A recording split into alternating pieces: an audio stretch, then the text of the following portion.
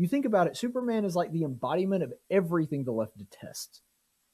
He's extremely masculine. He's strong. He's self-reliant. He is a white heterosexual Protestant, which, they can't stand that either. And he's basically universally beloved on both sides of the aisle. And I mean, he just embodies all of that spirit of do it yourself and don't wait on the government and trust people. And, you do things for others. And on top of that, he's a very overtly messianic figure.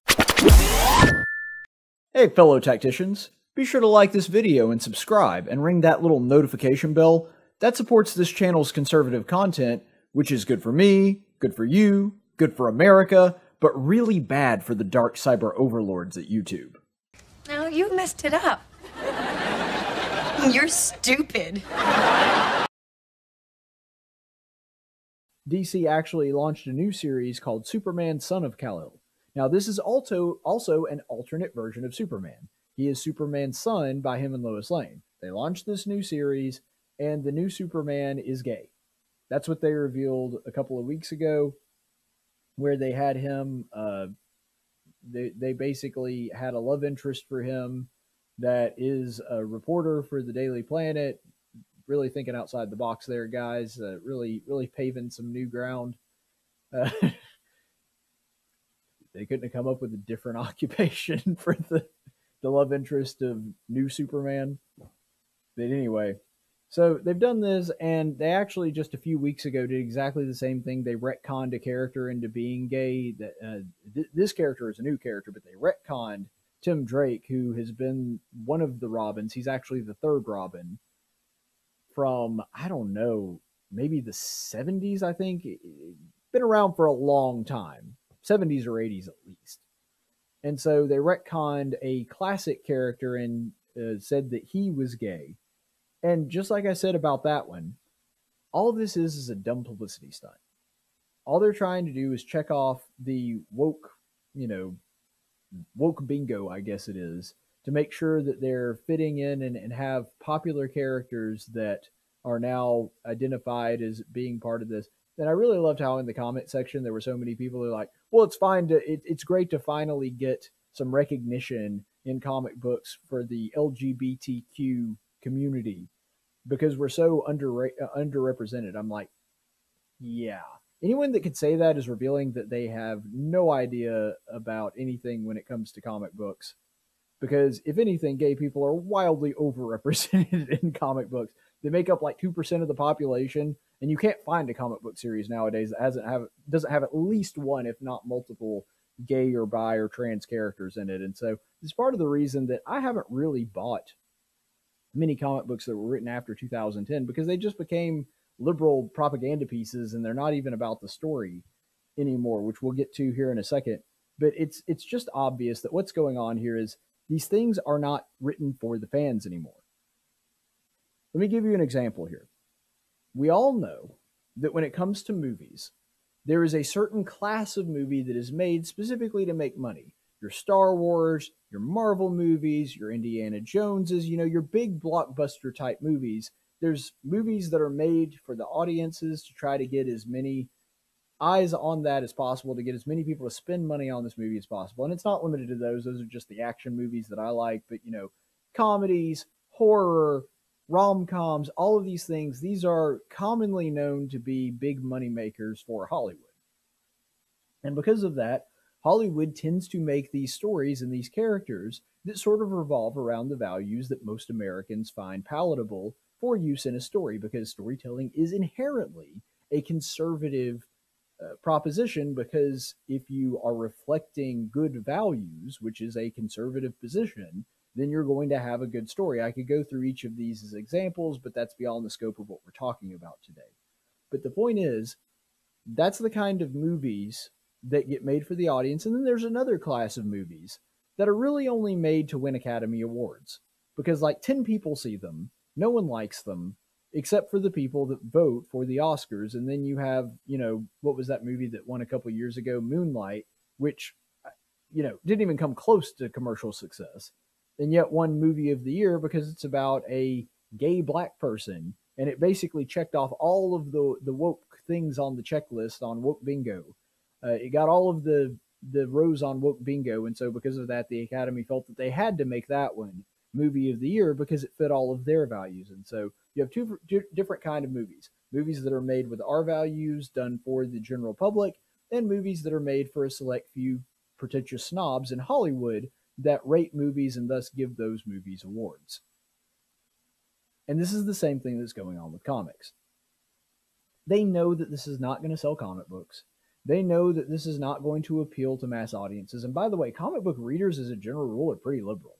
I'm kind of an outlier in that I'm a conservative comic book nerd. A lot of people that are into that kind of thing tend to be very liberal. But the thing is, there are tons of gay comic book characters, and those comics tend to not sell very well. Oh, they might sell some novelty issues here and there, but at the end of the day, they just don't turn enough profit to keep them going long term. And that's because even people that are okay with homosexuality, even people that would cheer this on and think that it's a good thing that there's representation, they might like it in the sense that it makes them feel good that that's going on, but not enough for them to actually read it. Because the thing is, it's hard for even those people to relate to a guy that is attracted to another guy. That's something that is foreign to them, even if they think there's nothing morally wrong with it.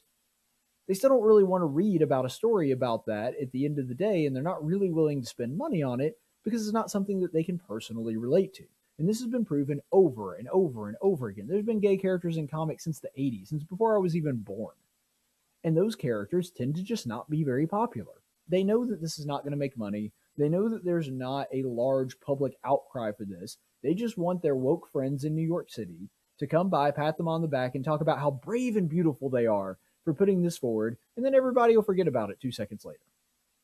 And that's why I'm not really that upset about it. I mean, I do hate the fact that they're trying to co-opt these characters and trying to ruin them. But at the end of the day, I mean, I would just rather them write better stories. But at the end of the day, this isn't really going to affect all that much. Because these comic books that they're writing are going to go by the wayside. Nobody's going to buy them. And then they'll go back to writing classic comic book Superman, who, you know, has a crush on Lois Lane and winds up chasing after her and Wonder Woman and several other female characters within the DC universe, because that's what people actually want. This is the next thing that they've done. In the article directly following the announcement that he's gay, Superman is making a big fight against climate change. Yeah, that's a real panel from the comic book. Superman is there protesting the climate. The whole point of a comic book is that it's a visual medium. It is a way to tell stories in book form to still have some visually stimulating assistance with that. Something that's really cool, that the artwork is just part and parcel of what a comic book is. And I was just sitting back thinking, yeah, because why would you want to see somebody, you know, punch something in a superhero action comic, who, by the way, the original comic book to debut Superman was literally called Action Comic, when you could watch someone stand around holding a picket sign and protesting? I mean, if that's not proof that they know this thing isn't going to make money, they know they're not actually going to try to turn profit with this thing, that it's just a dumb publicity stunt so everybody in New York will give them a high five on this. That's proof of it right there. Like, they're literally making a comic book where you're watching somebody protest as opposed to, like, you know, punching Doomsday or something like that. They know it's dumb and they know it's not going to make money. And I mean, that really does prove it. I will say, one of the good things that came out of this, and this is not a conservative person or a conservative publication, but they did point out the stupidity of it. I really like this headline from Gizmodo, which I think captures the ridiculousness of Superman fighting climate change. DC Comics thinks Superman's best climate action is protest, not literally his frozen breath. I mean, the guy does have ice breath. You would think that if global warming was a problem, he'd just, you know, open up his lungs, blow into the atmosphere. Problem solved. We can all go home now. It's as though the people that are writing these comics have no appreciation for their fans, no appreciation for their legacy, or the persona that these characters have evoked for decades of fanship now. There's just no respect for tradition, none of that. Because to them, the political message is more important than entertaining and more important than the fans. And that's why they're not going to make profit off it, and they're not going to have fans, generations of fans that remember, oh, you remember that really cool comic book, the one where Superman was outside with a picket sign protesting? Boy, that was really fun to read. He really does hit the nail on the head, and that's why I actually really respect this colorist, because it wasn't just a random angry rant. He actually hits at the core of the problem in this next statement that he makes, where he says, what really ticked me off was saying truth, justice, and a better world. It was truth, justice, and the American way, said El Taib. And that really is at the core of it. Not just the saying itself, but that they despise everything that Superman stands for. The reason that Superman's slogan was truth, justice, and the American way is because the guy, the character, is an American icon. He embodies everything that is American and heroic and noble. And they don't think that America is a noble country. They don't think that America is heroic. They don't think it's a very good place to live at all. And so the fact that Superman is like the personification of all of that, they just detest that. Because you think about who Superman is. He is, at his core, a kid from out in the country, raised on the farm, who comes to the big city and makes a name for himself, both in the heroic field as Superman, but also in the professional field as Clark Kent, and finds a person to fall in love with and marries her, and depending on what version of the story you're reading, starts a family. Like I said, there's some different versions where they can't have kids, but the point is, basically, he's living out American values.